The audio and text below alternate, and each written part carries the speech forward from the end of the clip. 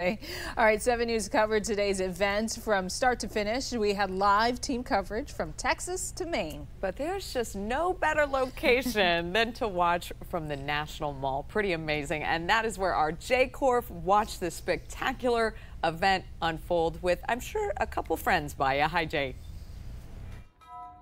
Indeed, Megan and Michelle, what a beautiful day. Perfect weather to see a partial solar eclipse. Wish I could have seen the full. I've been down here countless times along the National Mall to see major moments in history. And I got to tell you, this is a first for me. Literally thousands and thousands of people simultaneously feeling a sense of awe. I heard there's an eclipse happening, so thought I'd come down to the National Mall, and there's a lot of people here, so it's really fun to be here. Thousands of science lovers streamed down to the National Mall Monday. What do you see in there? To witness a near total solar eclipse. The sun is eclipsed by the moon, and what we see is just the rim of the sun. Beth Crownover with the Smithsonian's Air and Space Museum is among those coordinating an eclipse festival. You can look right here. Coinciding with this rare celestial event. We're hosting a festival celebrating the total solar eclipse, which will hit at least this area between 2 and 4 p.m., the height of it being about 3:20.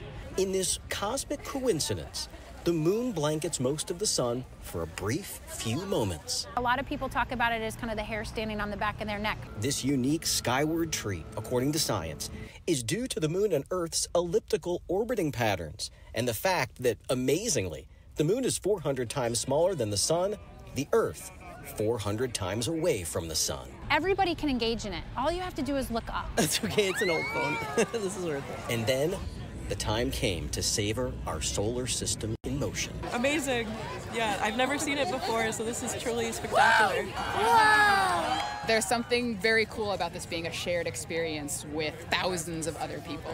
In the end, we cover our eyes to open our senses, to see the world and beyond in the rarest of light.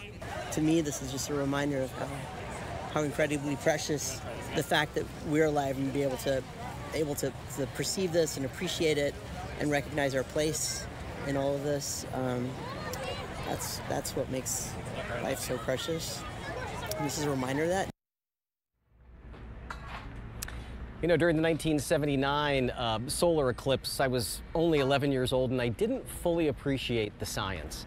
I think I have a little better sense of that now, and I have to tell you, for the sun, the moon, and the earth to all align perfectly to put on a show for us, really, I'm quite grateful, along with thousands of others here along the National Mall. In the nation's capital, I'm Jay Korf for 7 News.